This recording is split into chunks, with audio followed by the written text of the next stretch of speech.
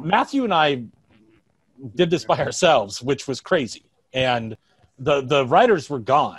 So like this also plays into the scheduling and the craziness of trying to get this done within the time frame that we had. And like we lost all the writers, and we still and they'd written 13 but not 12.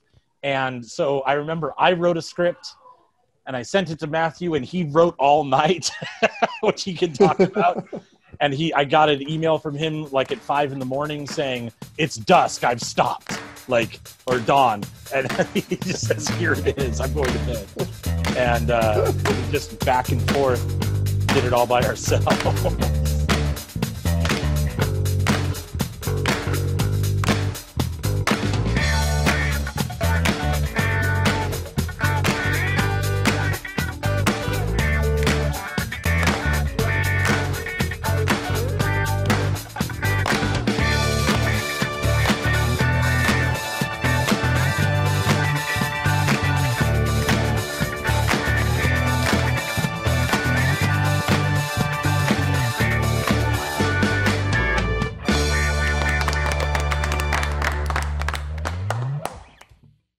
Yeah, even like the music, even writing a song for it.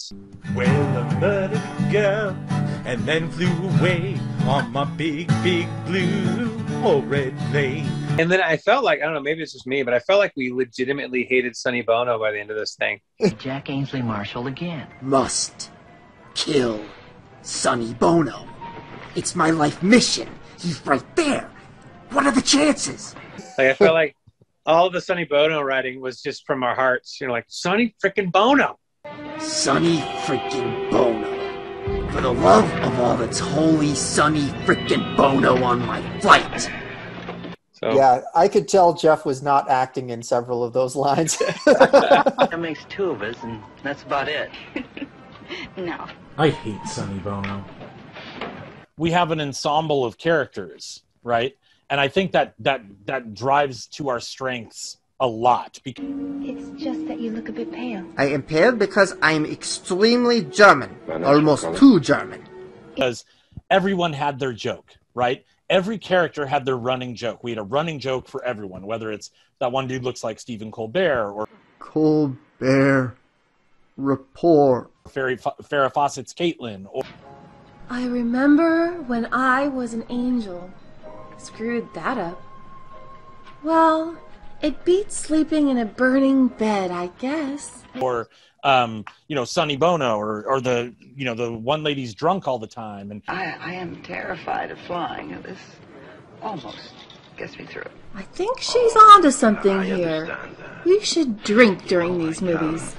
And I think that really catered to us really well, just that ensemble of people. And then we are treated to a close-up of Danny's package. Yeah, it was hard to take Robert Stack seriously. Like, his delivery is the same as his dry humor. So, can I get you anything? Not right now. Not even a better role? Looking forward to your last trip as a working girl? Looking forward to your first lawsuit? So, every time I kept waiting for him to kind of punch up some of his dry delivery. We're still on the warranty. That's great. Still on warranty, what a dumbass. And then Farrah Fawcett was, I think, Shannon, you did you would do, anytime Farrah was on scene, you would do like a kind of a wispy voice for her, like, "Oh, is this my sweater?" type thing. Washing, washing, washing. May I have some water, please? Oh, yes. Now, water. I'm sorry. What did you want again? Yeah, Right? I'm a girl. Yeah. Wash. So, I'm wearing this. For real? Okay. The one thing I couldn't believe and I didn't remember recording was the rape joke. And I was like, when I saw it, when I just watched it, I was like, whoa. Wait, are you talking about the Whistler's mother joke? Yeah. When you're on top, you can rape Whistler's mother in Macy's window at high noon and get away with it. Wait. Unfortunately, we have no control over that because it's the actual movie. You can rape Whistler's mother in Macy's window at high noon and get away with it? What? I got it. His agent had that analogy on deck for this occasion. That is totally insane. What I liked about it was it came back at the end where he's like, well, off to see Whistler's mother at the... Right. Well, off to find Whistler's mother and a Macy's. Gavin, who had the 70s Lincoln, and he was talking about this car he couldn't get rid of. Like, he's like, he inherited it. And he keeps saying, like, I keep trying to get rid of it and sell it. No one wants it.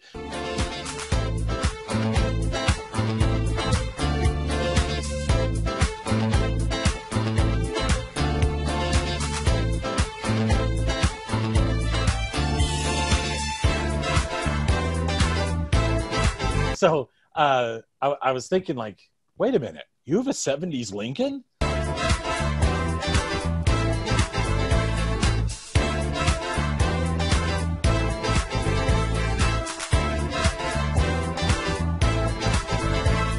And then, of course, Matthew was the one who thought of the twist, which was, what if it was an Abe Lincoln?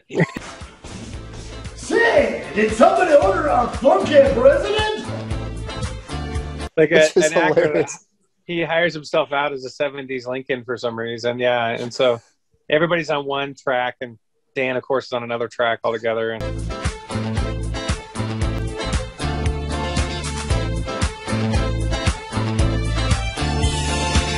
And the joke is funny, but it's like, when you think about it, at what point would that ever be needed?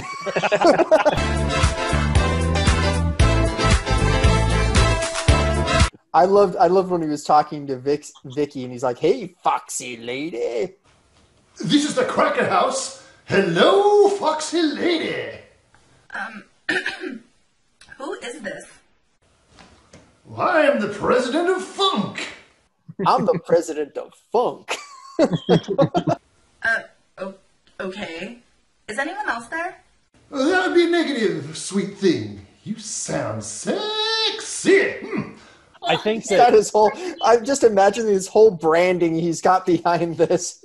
So what's your deal? Give me 6 hours to chop down a tree, and I shall spend the first 4 sharpening the axe. Okay. I think in his mind he was FaceTiming her. Yeah. And she's like, what? What's your name, sugar?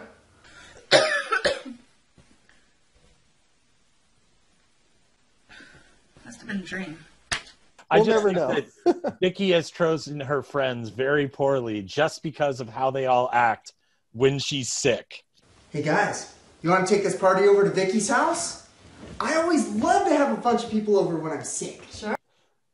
So her delivery on that, don't call me back. You know, like her delivery on that was perfect. Look, I'm totally sick. Don't. Stop calling me. And of course, Dan took it the wrong way in the exact right way.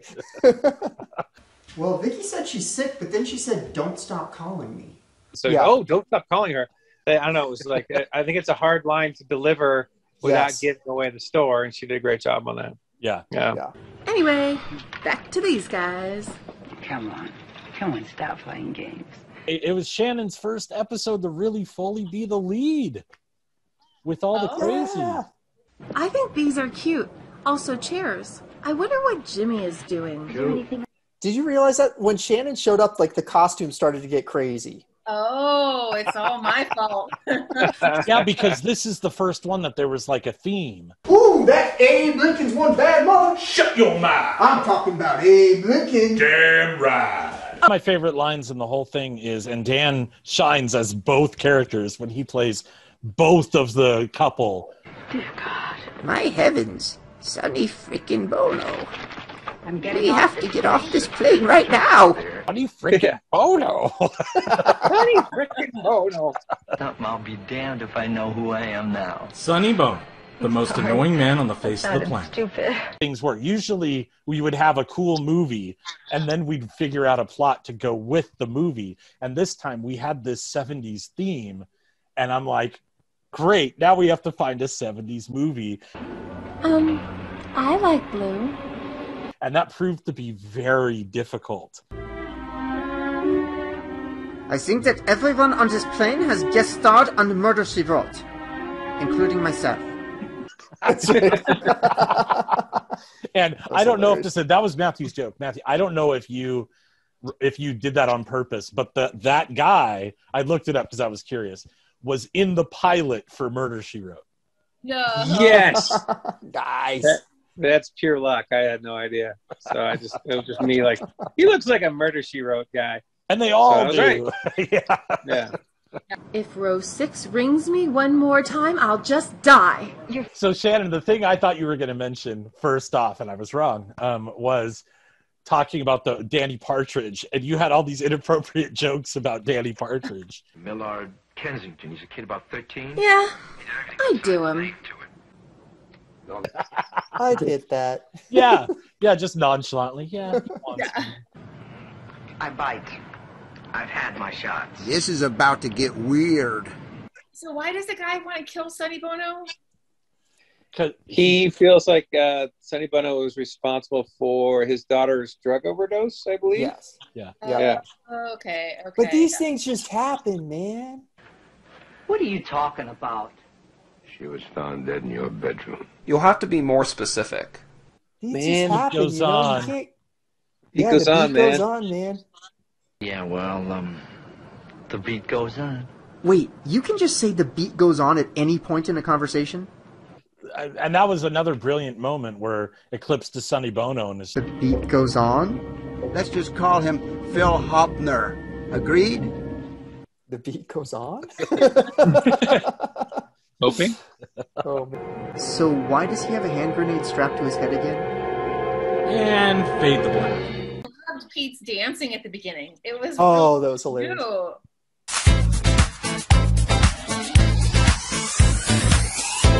I thought it was adorable.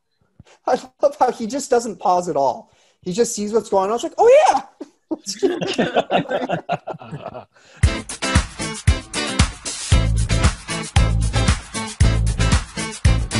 Dance party. Oh man. Eli's like, no. Yeah. Yeah, Eli just walks in, looks around, and he's gone.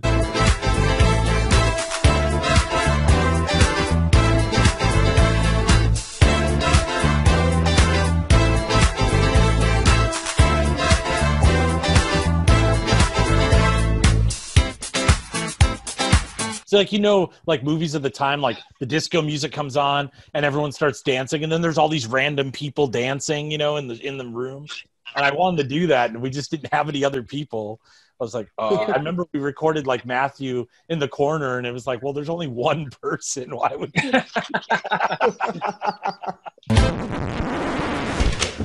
That is it. You had that bit where the clown pops up of the bomb.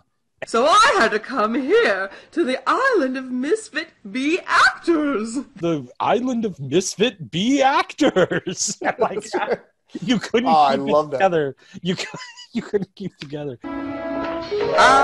That's worse than a bomb. That's way worse than a bomb. Everything about that scene, by the way, is amazing. Good thing I was already wearing the suit at the restaurant. Sure, they all laughed then.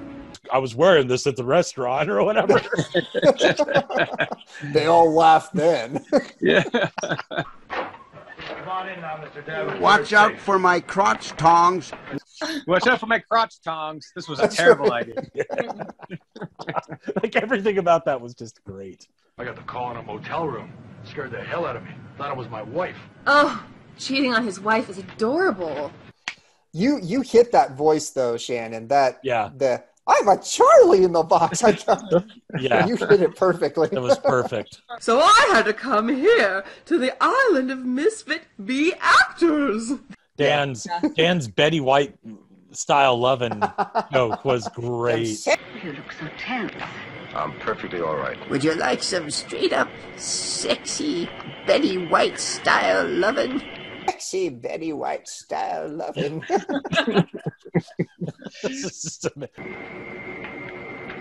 I've made a horrible mistake.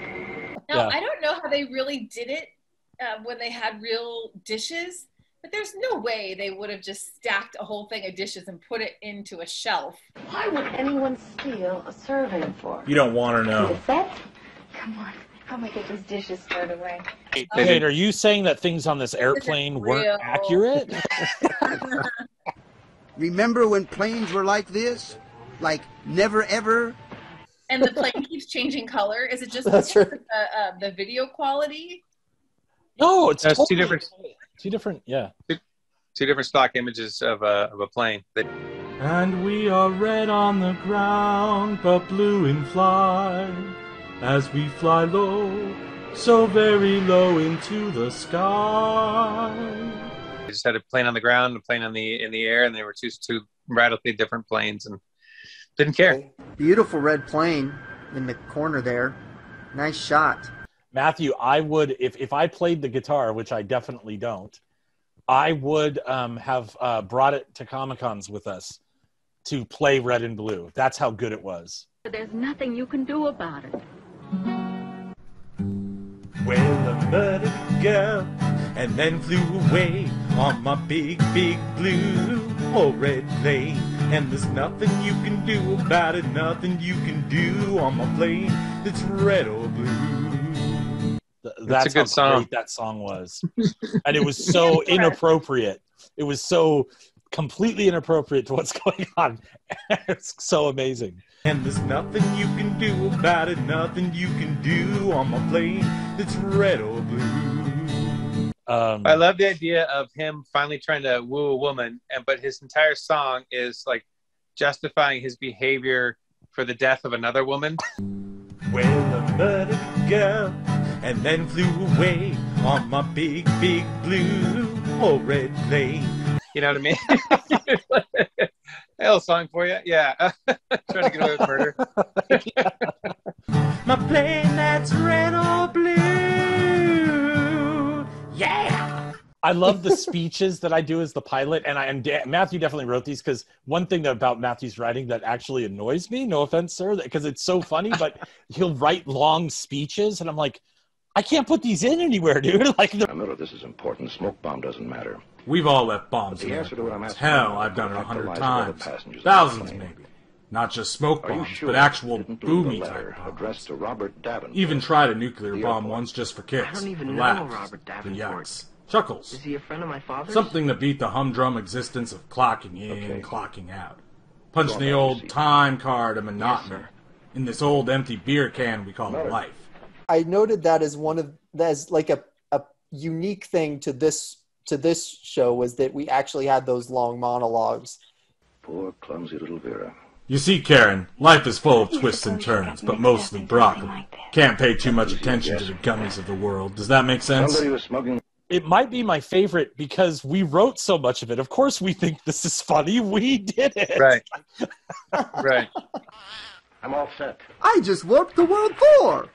When I was rewatching it, I was laughing really. I was just yucking it up, laughing. I was like, well, yeah, they're my jokes, of course. And I'm the happy hooker. Of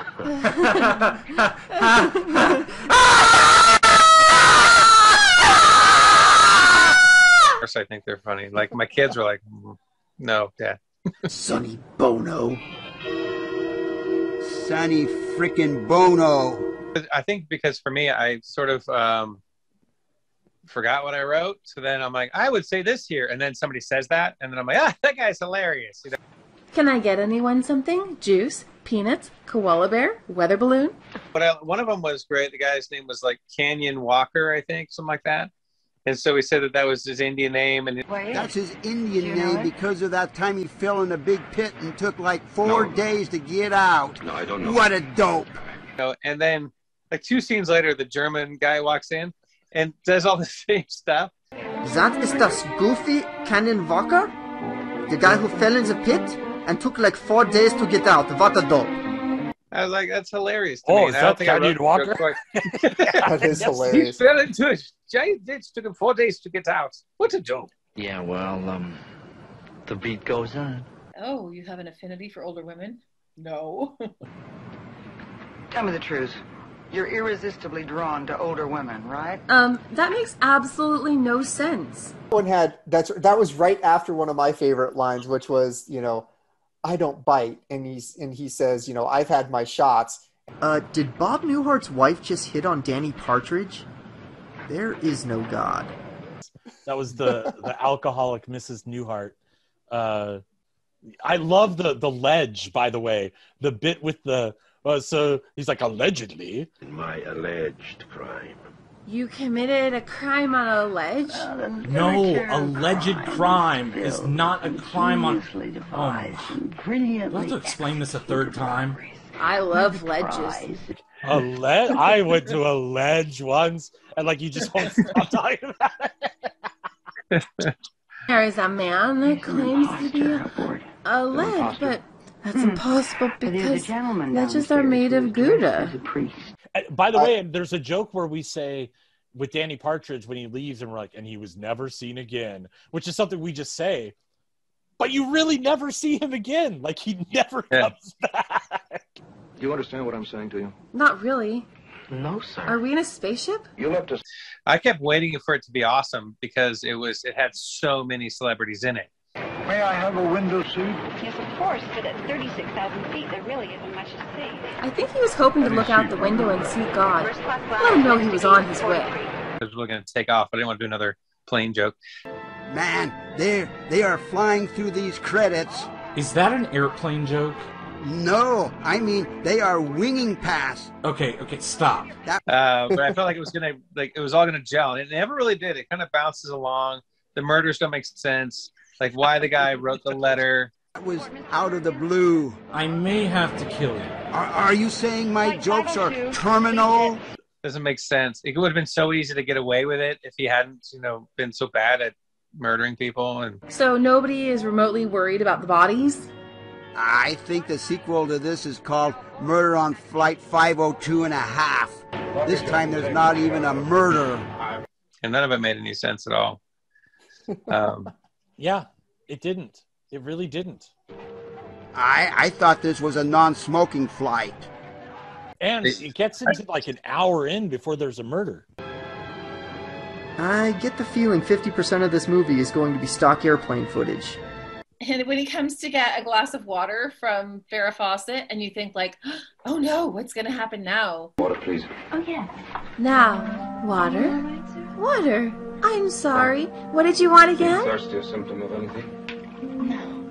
It's just that you look a bit pale. You're like, okay, what's going to happen? And then nothing. He just goes back to his seat. I'm pale because I'm extremely German. Almost too German.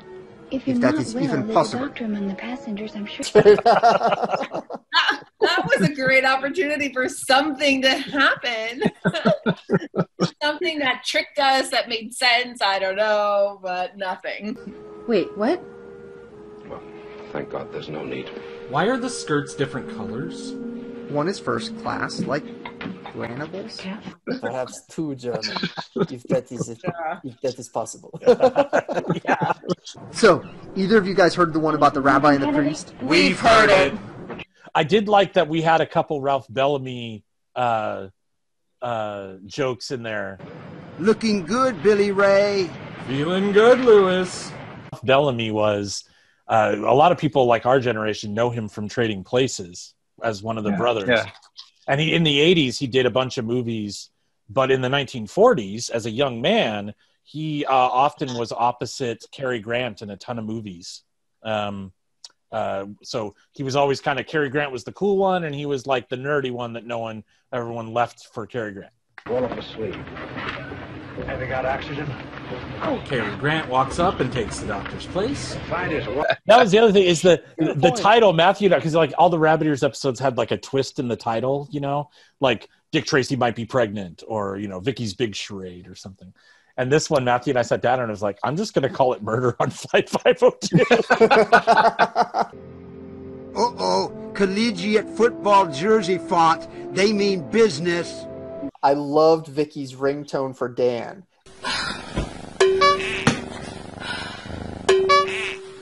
What? And I don't know why I didn't have the glue.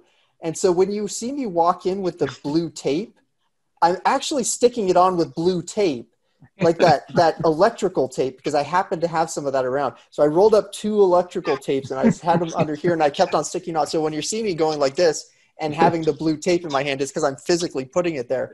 And I thought, I better come in with the blue tape. That way if people see it underneath, it makes sense. Okay. So how do I look? Like a sleazy pervert. Bonus! And I remember for the end, like speaking of live action, Phil was sitting there trying to memorize the the speech, and so like we got to the time, and he's like, "I'm trying to memorize it. I'm like, Phil, just bring your phone. So he's like reading it off his phone. It is altogether fitting and proper that we should do this. We can dig it! It felt like an old comedy, like where Shannon's yelling at us, and we're just like, Don't you know that you are mocking one of the most respected American presidents of all time? Have you no pride? Have you no shame? And that was the best. So sorry, I lost my temper. It's just like not like me to do that at all.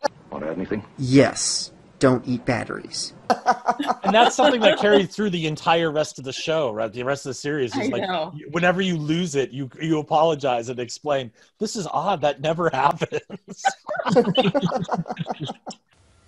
Hey, you guys. I'm so sorry you kind of freaked out earlier. It's just not like me to lose my temper. Leave it alone, leave it alone. I boop your nose and you asked me a question. I was sure. And then, what did you ask me? I forgot.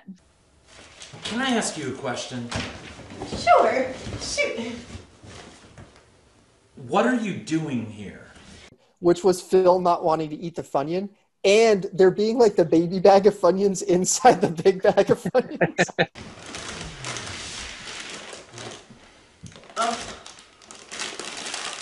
Why do I even bother? That is the one time I ever opened a bag, and I think Jeff was like, "No, that's the prop. Don't open it."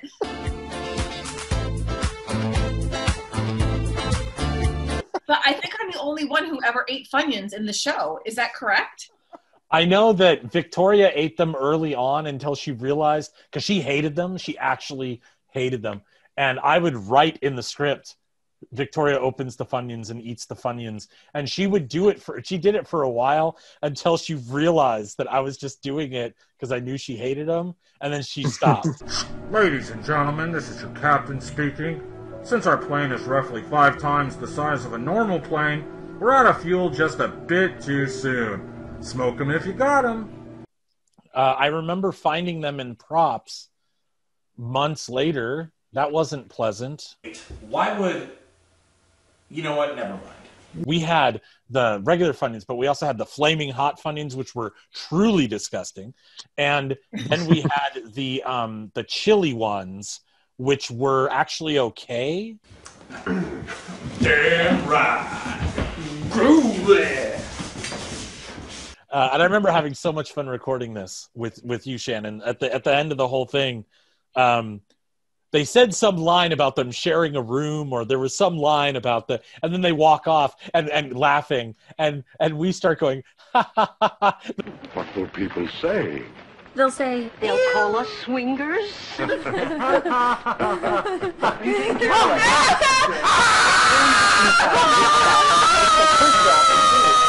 Then it turns into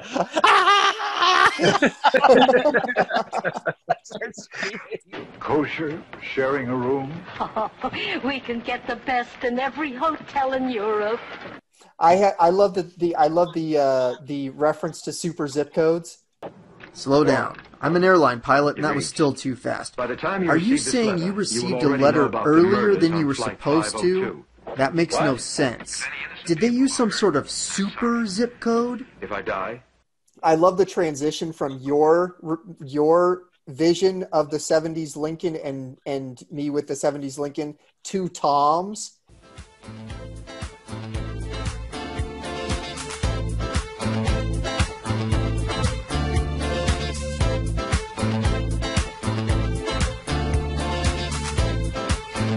And you're like, weird. It starts out like kind of normal. Then I'm like washing the hood, and then all of a sudden I'm rubbing the door handle.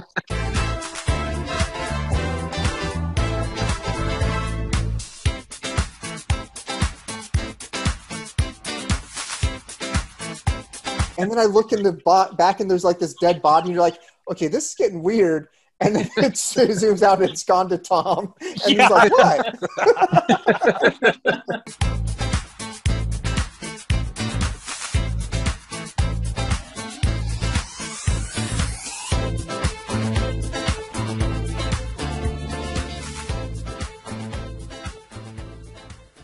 Going, but what if it was an Abe Lincoln?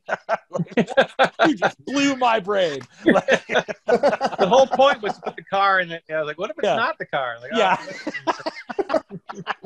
Otto Grunwald lost his wife. She went into a maze and never came out. Damn case history. Nando Lamas stuff where you do his voices too, by the way, in this. And but I was trying to explain to you who he was, and you didn't know, and you weren't getting it. And finally, I just said, "Okay, it's Strong Bad." It's the email. What? The email. Hey, Strong Bad. You like techno at all? If you do, what kind? But I've never met the famous author before. Besides that weekend in Hawaii, I spent with Orson Welles. It was so hot. Like the fact that it was a huge ensemble cast where there was something wrong with everyone was just great. A huge gift, really. A huge gift from the makers. Yeah. They always send me away. Maybe I do get in the way. Maybe I'm annoying. Maybe I'm too much. Maybe I fish for attention by saying exactly the opposite of what I mean. You figured that out. Maybe we'll hang glide together and find a pot of gold. It is. I think it might be my favorite episode of Rabbit Ears. I don't know if I say that on every one of these interviews, but I do, because I keep then reliving it. But I really love this one a lot. I just felt like the energy was fantastic and comedy was great. Silly freaking Bolo! Son freaking Bolo! Why does nobody see him? Silly freaking Bolo! I feel very fortunate. The people that I was able to work with on this show, it was very unique and special. Yeah. If you go outside, and Shannon, you're working at Cabrillo and stuff, I don't know about everybody else, but whenever I leave that bubble, whether it be the theater or the show or whatever, I'm in shock that the rest of the world isn't like this. It's like, oh my gosh, whoa, you know, because I think this is just so special, you know, everyone involved. And that was a moment. Yeah, truly. I truly believe that I think we were spoiled and didn't know it, how tight that group was and how talented that group was, and how I think gracious everybody was with each other and making all this stuff happen. You know, the flexibility to do all that was amazing. And I think we expect the rest of the world to be that way, and you know, not always that way.